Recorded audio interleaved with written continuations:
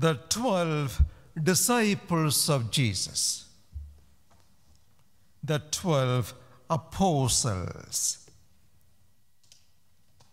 We are among the 12. Or the whole humanity is in the 12. God's choices. Strange choices. Very strange indeed. The choices of the mastermind. God is a mastermind. His choices are very strange. Something is weird, bewildering, and confusing. God, in His wisdom, makes the choices, and they look to our minds very strange. Look at this. Look at these disciples. What kind of choice He made? Peter, an impulsive, unpredictable, cussing and ear-cutting Peter. He would be one day the Pope. The sons of thunder, John and James, hot-tempered, impatient, ambitious. And that John would one day write the fourth gospel. Of course, Judas. Then there is Simon the Zealot, a devout Jew, one who follows the Mosaic law. Let's call him a devout Catholic, daily communicant Catholic, along with Matthew, a public sinner. A public sinner with a devout Catholic. The saint and the heathen together. God's amazing choices. And this is a universal project. These 12 are supposed to turn the whole world upside down, and they did it. The starting was hopeless. In between, everything went the wrong way. But the ending was fantastic. Peter made it. John made it. They all made it. The new Israel. Now, where are we in this story? Having looked at all the strange choices of God, of this mastermind God, where are we in this picture? According to Viktor Frankl, the primary motivational force in every human being is the search for meaning. The purpose of this human existence. Search for meaning. What is the purpose of your life, my life? There is a purpose. Everything that exists has got a purpose. Everything. There can't be anything on this earth without a purpose. Everything has got some purpose. God would not make anything without a reason. This microphone here, it has got a purpose, and it is serving the purpose here right now. Everything. the chairs you sit in, everything was made with a purpose for a particular reason. You and me, every human being on this earth, in the purpose and plan of God, the mastermind. Nobody has ever been born by accident. You are not accidents of time and history. You came at the right time on this earth. You came at the right time in the plan of God, in the wisdom of God. So your life is very significant. In the Bible, from the very beginning to the very end, you will find there's a continuum. From one thing to the next, from that to the next, everything is there's a logical continuum. Everything follows in the plan of God beautifully, purposefully, meaningfully. You are also, I am also, we are also part of that continuum. You are an important chain, a link in the chain of God. There's a continuum, and you are an important chain or link in that chain of God. So your place in history, the place you are in now, the vocation you are in now, what you do today, your family, everything is significant. So when you try to make sense of your life, the meaning of your life, always think this way: I am part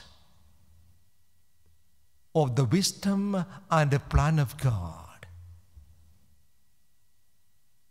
I would not have been here without the purpose and plan of God. And God doesn't make anything without a design and an intention. Why I say so? God has decided the end already. Like a film director, the end has already been fixed. Everything is being worked towards that particular end. The story is going to end only in one way, and the whole story is directed towards that particular end. The end has been already determined. So everything happening on this earth, your life and my life, everything is directed, guided towards that particular end. God is in charge, fully in charge. Everything is going the right way. So stop crying about what is happening in your life or happening in the world. Put your worries away, your sorrows away. Everything is happening in the right way at the right time. Not that you can understand everything with your little brain. You put aside that brain. That is all about trusting in God. God is the mastermind. He knows everything. He knows the end from the beginning, and everything is going the right way. I don't need to worry. To make this point a bit more clearer, may I ask this question: are you driven by a sense of vocation or driven by ambition? Viktor Frankl again says, the answer to this question will help you make your life beautiful and meaningful. Are you driven by ambition or a sense of vocation? I'll make it clearer. Ambition is coming from within. You think your life is your own project. You work very hard, you achieve something in life, so everything depends on your achievement, so you think you make your own life. You think you will make your own life. By the way, you work hard, your family, everything is in your hands. It is your own personal project. Everything depends on you. That is driven by ambition from within. The other is a sense of vocation. You have been called into being. You have been called into being. You came to this earth not by your choice. You have been called into being. Your meaning is not from within, from outside. The one above you and beyond you, the one who is in charge. All your meaning, all your purpose, all your joy, everything comes from above, from the one who made you. God alone can make sense of your life. Again, only if you are thinking in terms of vocation. I have been called by the Lord to this life, to this vocation, to this place, to this ministry, to this life, what I do today, to my job, everything God has called me into. It is His choice. I will just follow Him. What is wrong with ambition? Apparently nothing wrong. It can drive you. Ambition can drive you. But you'll always find life empty because look at some of the big celebrities in the world. Are they short of anything? Wealth, fame, and honor and praise everywhere. But are they happy? Why do they get into addictions? They have everything, but they get into addictions, drug addictions, empty life. How can they end up empty? Having got everything, they have the appreciation and the fame and the name and everything. They are celebrities walking around the world on stage everywhere, but they live an empty life, meaningless life, and they commit the entire life sometimes because they find having got everything so empty. How can that be so? How can? Because they are driven by something from within. They think achievement is all that matters. Fame is all that matters. Name is all that matters. Money is all that matters. They think that what they achieve is everything important. And in the end, disillusionment. Ambition doesn't get you anywhere. Unless you find your meaning from beyond yourself. Always looking to God for meaning. You see, Viktor Frankl, the one who suffered the horrors of the Holocaust in a concentration camp. He suffered, but he realized, I can continue in this hell only if I find something beyond this. Only if you have a sense of vocation, purpose in life, you can bear the sorrows of this life. Only then. Unless you have that sense of vocation and purpose, God's purpose. Whatever happens in this life, I know it is happening in the plan of God, in the purposes of God. So if it is in the purpose of God, I can cope with it.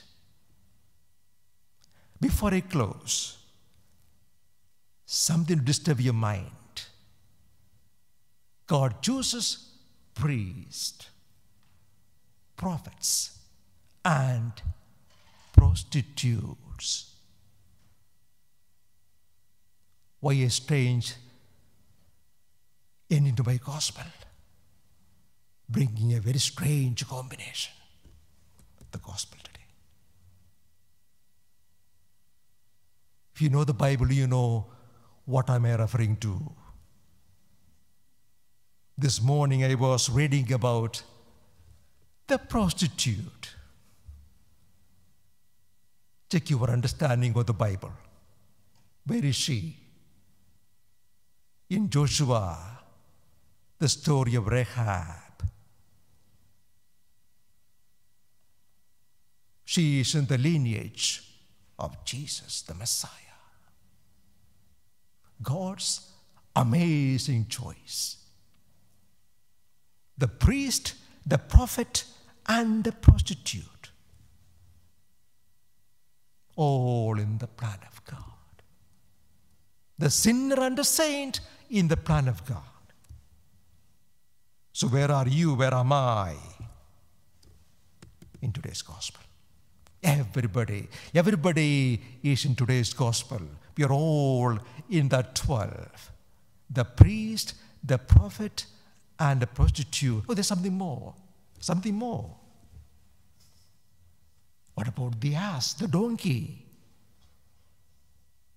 God used once a donkey to make a prophecy. So it's one more character. Maybe I am that one. The donkey. The stupid ass making a prophecy. So the last line of my homily today is the priest, the prophet, the prostitute, and the ass.